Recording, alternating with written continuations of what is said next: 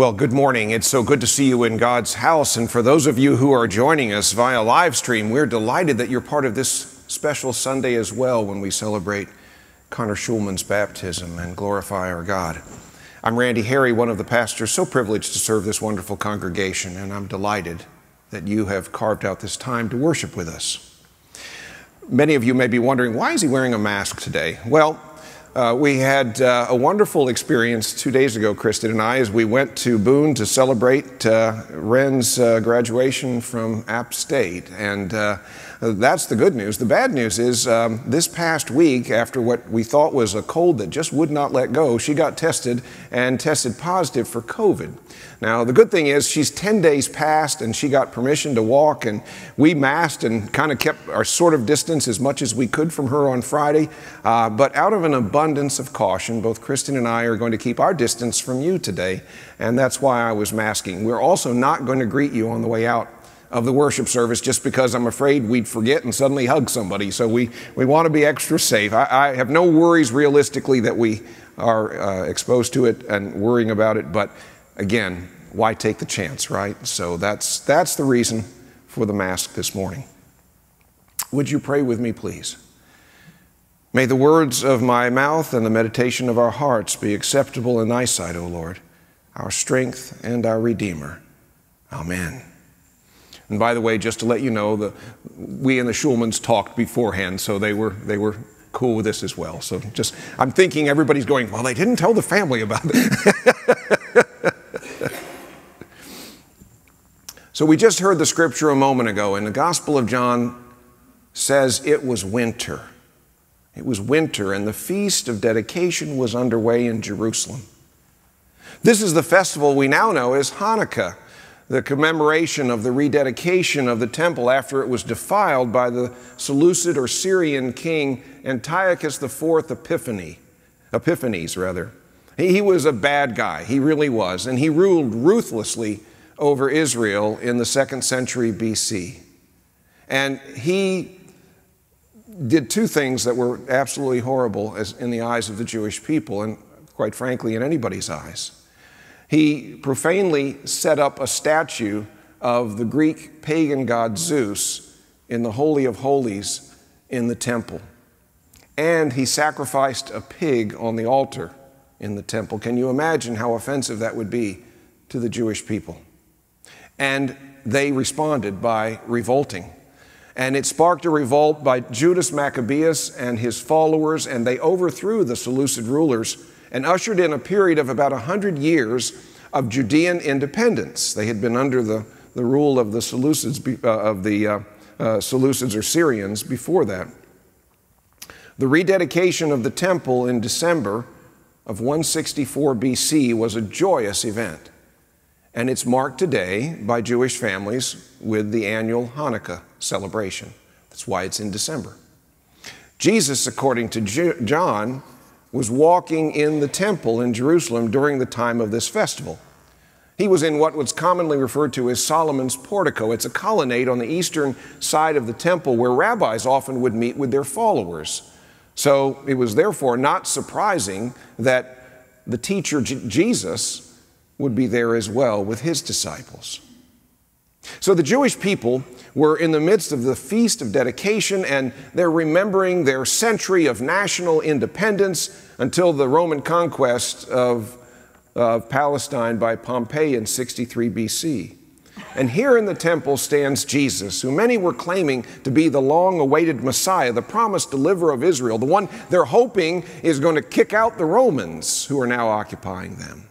And so there's more and more talk. They've heard about his miracles, his teachings, and so the word is spreading that this might actually be the long-awaited Messiah. The Jews, with their minds focused on the good old days when they were free of any outside rulers, were impatient to find out whether this Jesus was the real deal. And so they gathered around him and said, "How long will you keep us in suspense? If you are the Messiah, tell us plainly." Their words, however, as you interpret it in the scriptures, don't sound like sincere searchers for the truth to me as much. They sound more like skeptics who have grown frustrated by obscure statements of Jesus, such as, "I am the bread of life.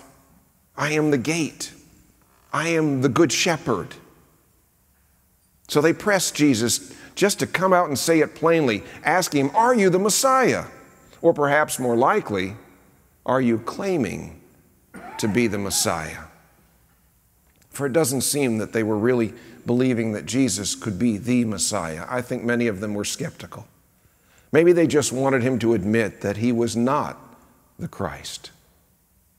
Jesus responded to them by saying, I have told you and you do not believe.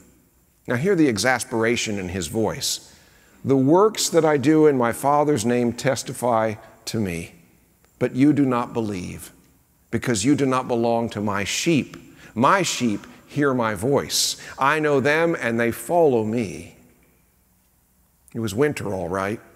As John had noted, as many of the people were in a period of darkness and cold, not experiencing the new life that was there among them in the person of Jesus Christ. That was because they didn't believe that he was the Messiah, the anointed one of God. They didn't hear his voice as a sheep recognizes the voice of its shepherd, and so they didn't follow him. We're all familiar with the expression, seeing is believing. Well, Jesus was also saying, hearing is believing. If you hear his voice, his teachings, and they mean something to you, they penetrate your heart, then you will believe in him and follow him into eternal life.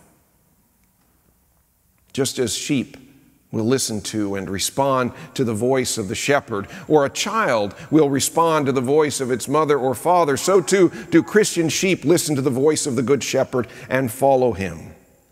These two things will determine whether or not we belong to Jesus' flock of sheep. In fact, to the point I just made in relation to a child responding to the voice of its parent, I don't know whether or not you could see it, but during the baptism, Steve, when every time I would baptize in each name of the persons of the Holy Trinity, Steve would sort of do that funny thing that we parents do, blah, blah, blah, blah, you know, like making a funny noise to draw the attention of Connor, to help him be calm as the water was going on his forehead. And every time Steve spoke, Connor's eyes went straight to him. I was talking, his eyes went straight to Steve, demonstrating exactly what I'm talking about the familiar voice is the one that we go to. Well, in the same way, the sheep will do the same with regard to the shepherd, and only the shepherd's voice, ignoring the other voices around them. Here's a question to ponder. And it's an interesting question for me to be asking. Why have you come here today? Or if you're live streaming, why are you live streaming this worship service? What has drawn you to a church on a Sunday morning or whenever you're watching this broadcast, when there are all sorts of other fun things that you might be doing at the same time? Now, I have to be careful about pressing that point too much because, you know, next Sunday, nobody's going to show up at church because they say, well, the preacher was giving us other options last Sunday. Bishop Will Willimon posed a similar question some years ago about why we come to church, perhaps. And he said the following: I think it's because you have heard Jesus' voice. You may not know everything about Jesus, may not know much about the Bible, much less about theology, but you do know Jesus. In some way or another, maybe not as clearly as you might like, but clearly enough for you to follow him. He has revealed himself to you. He has spoken, and you have heard his voice as the very voice of God. Jesus said to those who pressed him in the temple for a definitive answer, "The Father and I are one." And so when you hear Jesus' voice, you hear the voice of God speaking to you. That's maybe why you're joining in this worship service today. And it's certainly why Steve and Megan have brought their beloved Connor to this place to be baptized, because they understand the voice of God through Jesus to be present, and they have heard it. Now, the struggle we have is continuing to hear God's voice clearly over all the competing voices in the world. A new kind of plane was on its first flight. It was full of reporters covering the story A little after takeoff, the captain's voice was heard over the speakers. "Ladies and gentlemen, I'm delighted to be your pilot for this plane's historic first flight. I can tell you the flight is going well. Nevertheless, I have to tell you about a minor inconvenience that has occurred. The passengers on the right side can, if they look outside the window, see the closest engine is slightly vibrating. That shouldn't worry you because the plane is equipped with 4 engines and we are flying along smoothly at an acceptable altitude. As long as you're looking out the right side, you might as well look at the other engine on that side. You'll notice that it is glowing, or more precisely, one should say burning. Now, that shouldn't worry you either, since the plane is designed to fly with just 2 engines if necessary, and we're maintaining an acceptable altitude and speed. As long as you're looking out the plane, those of you on the left side shouldn't worry if you look out your side of the plane and notice that one engine that's supposed to be there is missing. It fell off about 10 minutes ago. Let me tell you that we are amazed that the plane is doing so well without it. However, I will call your attention to something a little more serious. Along the center aisle, all the way down the plane, a crack has appeared. Some of you are, I suppose, able to look through the crack and may even notice the waves of the Atlantic Ocean below. In fact, those of you with very good eyesight may be able to notice a small lifeboat that was thrown from the plane. Well, ladies and gentlemen, you'll be happy to know that your captain is keeping an eye on the progress of the plane from the lifeboat below.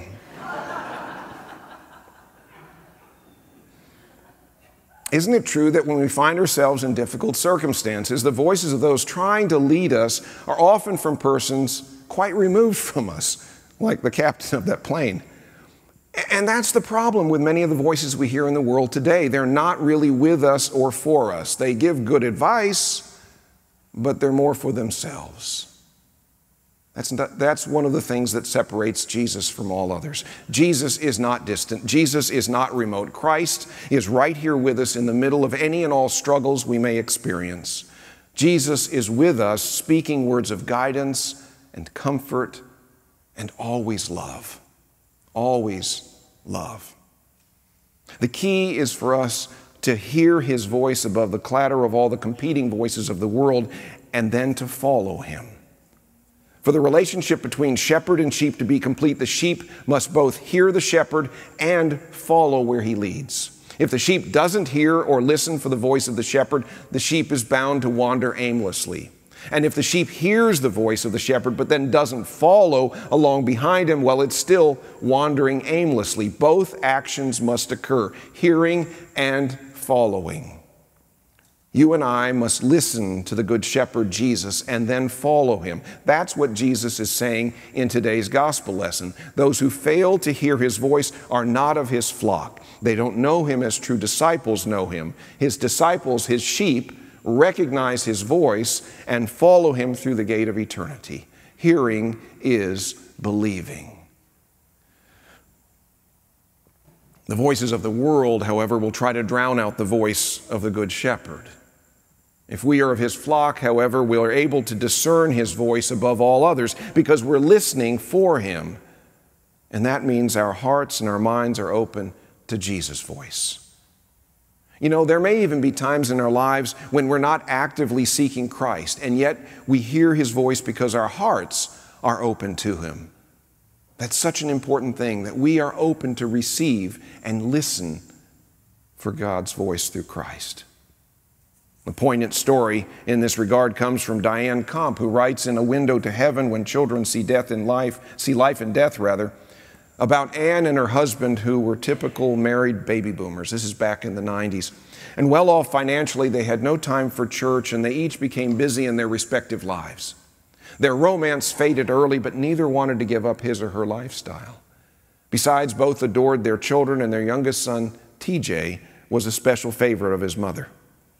Even though their children were never sent to Sunday school and God was never mentioned in their home, one day TJ, out of the blue, said, "Mama, I love you more than anything in the world except God, and I love him a little bit more." They'd never talked about God, and yet TJ said that. Anne was surprised, but told him it was okay. But why would he speak of God, she wondered. 2 days later, on a bitterly cold day, while his sister was horseback riding, TJ crossed a snow-covered creek, fell through the ice, and died.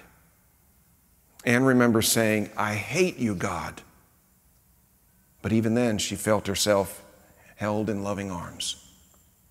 Her world was shattered. She remembered the Christmas gift TJ had bought her that week. He had kept trying to give it to her before Christmas, and each time she had laughed and told him to put it away until Christmas Day. One day after he died, she hurried upstairs to open it, and inside was a beautiful necklace with a cross in a household that never spoke of God. Anne says that afterward, Jesus made her reach out to others rather than become lost in herself. Helping others helped me, she said. Anne's husband also changed, and together they became new creatures in Christ. Through her ordeal, Anne discovered a gift for spiritual hospitality, bringing healing to other parents. As of 1992, when her story was published, this young mother had reached out to help 200 families who had lost children in accidents. She calls her efforts TJ Ministries, not only after her TJ, but to emphasize how she's made it since then, through Jesus. In the midst of her deep, deep pain, Anne heard the voice of Jesus. She heard Jesus through her son TJ, and when she heard the shepherd's voice, she followed him. She followed him into a ministry which helped others, and in the process, helped her too. It's similar to what Emily Atkinson Ratliff, the daughter of Larry and Ann Atkinson, who grew up in this church, experienced following the death of her daughter Claire due to cancer. Many of you know her story. Emily spoke recently, a couple of months ago, to the United Methodist Women here.